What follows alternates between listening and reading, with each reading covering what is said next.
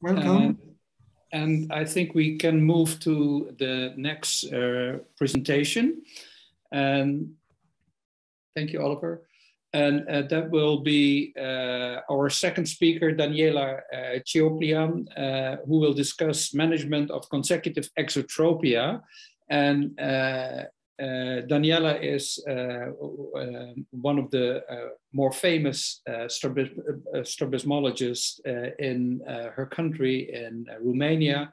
And we know each other for a long, long time, 25 years now. I think in Jerusalem was the first time that we met during an ESA meeting. So Daniela, please go ahead with the management of consecutive exotropia. Hello, dear colleagues. I'm Daniela Cioplean from Romania, and I'm going to talk on the management of consecutive exotropia. Thank you for the invitation. I have no financial interest to disclose in this presentation. Consecutive exotropia is the exotropia resulting early or late after surgery for esotropia.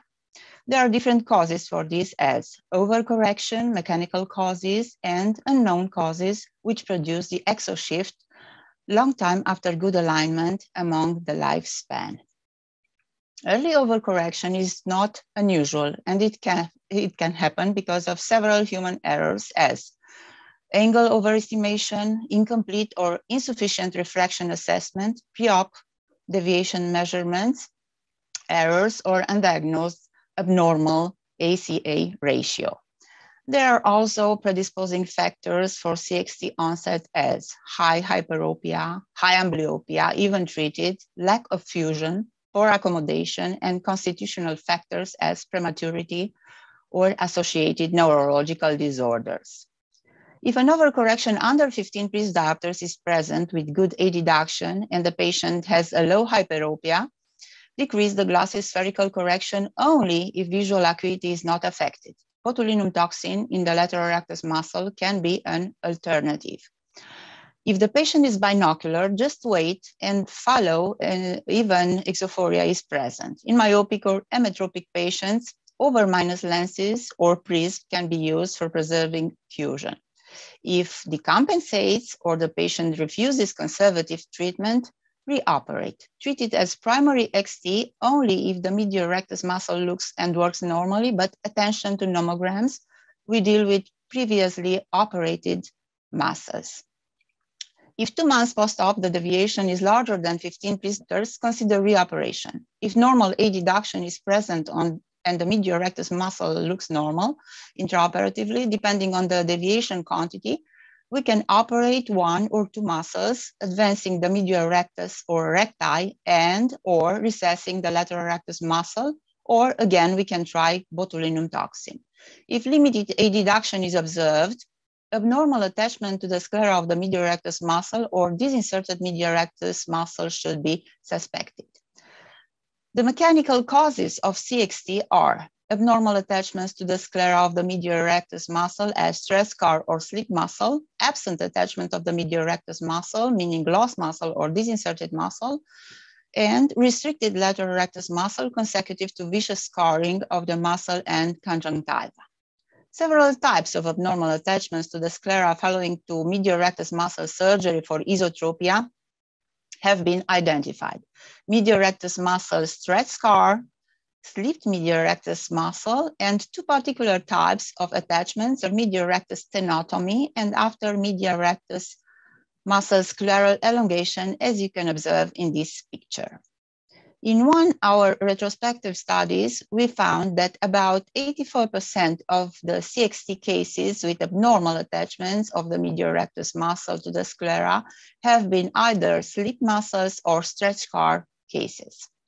Few examples of stretch scar. The length of the scar is usually small, the deduction is good to fair, and this is the result of abnormal healing of the muscle attachment. The main cause of the abnormal healing is the reparation collagen poor quality. Abnormal healing of the wound was observed in all types of surgery, but in strabismus surgery is usually found in all operated muscles.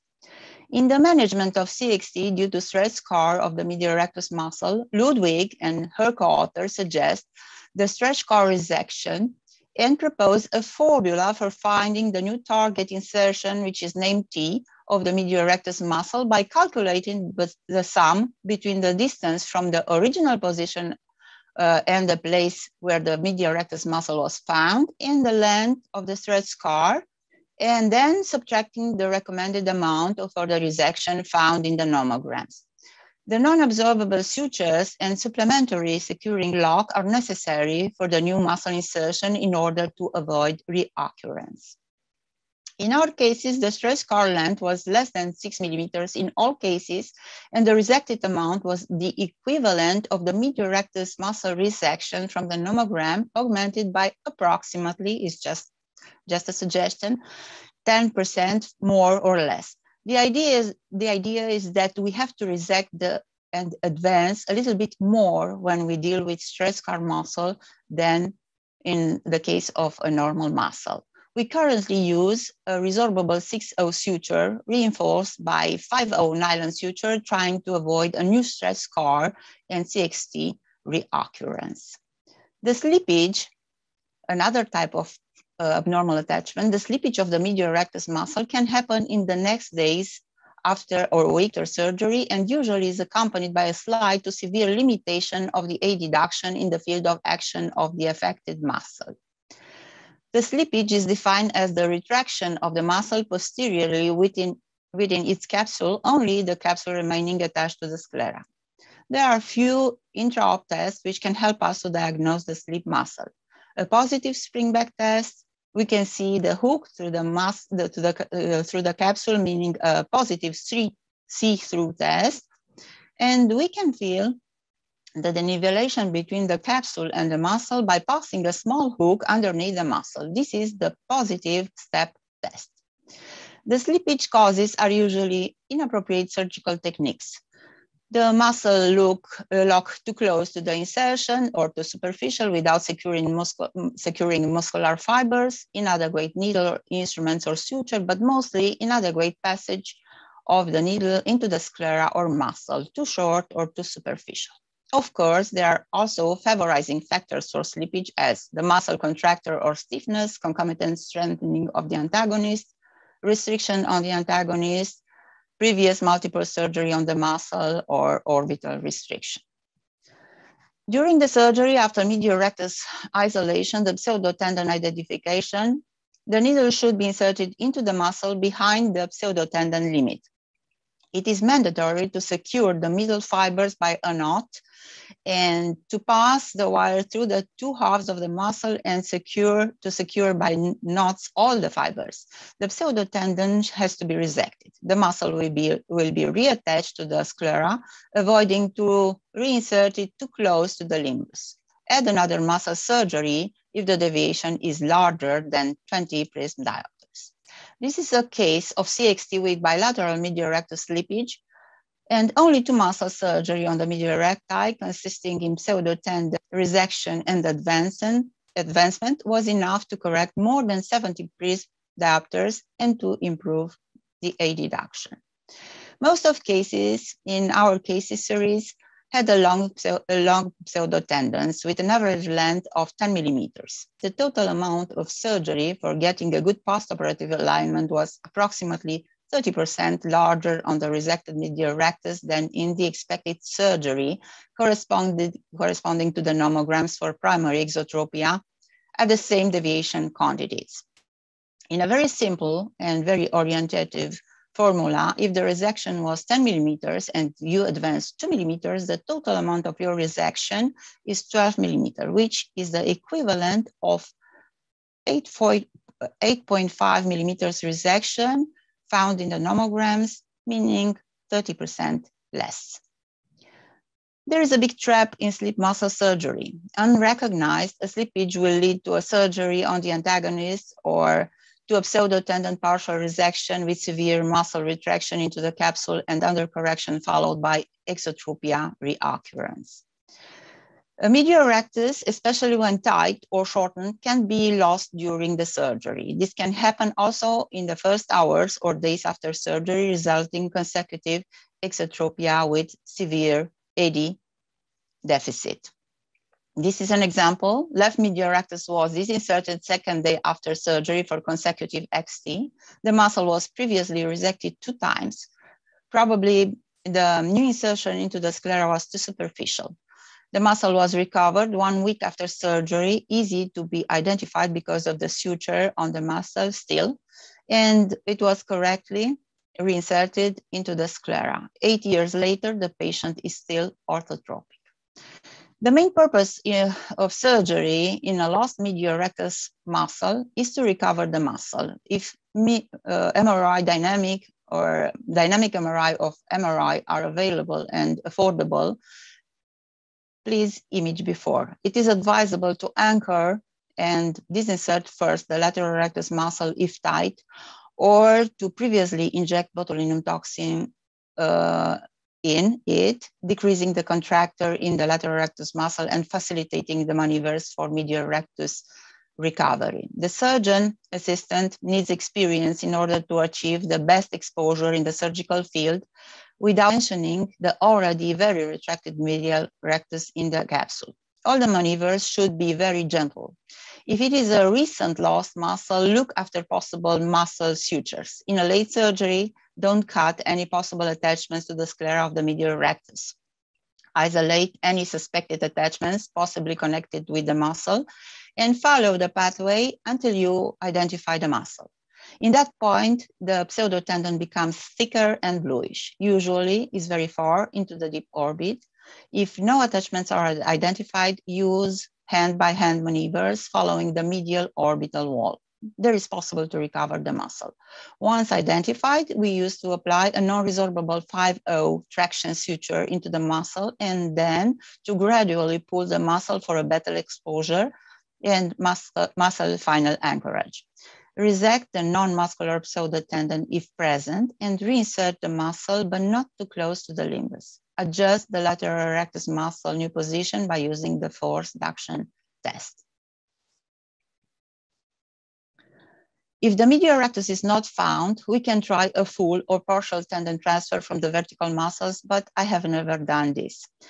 Accidents can happen during the surgery of seeking the medial rectus, including to definitive loss of muscle. The lack of experience can make the things to get worse. So in this situation, it's better to stop, to close, and to repeat imaging, preparing a new surgery, maybe asking the help of a more experienced colleague. In conclusion, surgical treatment success in CXT is related to the pre-op and intra-op accurate evaluation of the exodeviation origin and quantity. Recurrent CXT is a signal that we missed something, especially when limited A deduction is observed. Mechanical cause of CXT should be always removed. In most cases, 2 muscle surgery is necessary and enough. The new muscle insertion target is always a challenge, and usual nomograms or suggestions can be used only for orientation. Botulinum toxin is an excellent help in achieving good results. Thank you for your attention. Thank you, Daniela, for your nice overview of this problem, which can occur either very shortly after surgery or in a long term. When I was a fellow a long time ago with Gunther van Loorden, he always said, if you find a slip muscle, go for the beef. And you explained that very clearly, that you have to take out the pseudo muscle and go for the real muscle tissue, and that you can advance. I don't see any questions from the audience. John, do you have any questions? Yeah. Daniela, would you generally do medial rectus advancement and lateral rectus recession on the eye that's divergent, or do you ever do bilateral lateral rectus recessions? It depends. It depends. You are talking about consecutive XT or generally consecutive speaking? XT. Consecutive XT. Consecutive XT. Yes. especially if I see limited age deduction, I suspect that it's possible to be a slip muscle there. Or if I have amblyopia, for instance. If there is amblyopia, of course, I do recess resect procedures or recess advancing procedures. But if I have good age deduction on both eyes, probably I intend to use bilateral lateral rectus recession, especially when I have good vision on both eyes, and this is my choice usually. I must say my reservation about that is that these patients tend to re-diverge, and so you may want to do a recess resect on the other eye in 10 or 15 years' time if they've re-diverged. That's possible, but this thing can happen also if we do recess resect procedures, because now I have more than 20 years. They can recur, yes. Yes. But sometimes it's very tricky, because it can be a small slippage or it can be a stretch scar. And I think this is the main cause of this reoccurrence, those stretch scars. Patients tend to re-become exotropic, especially because this muscle attachment is not a good one.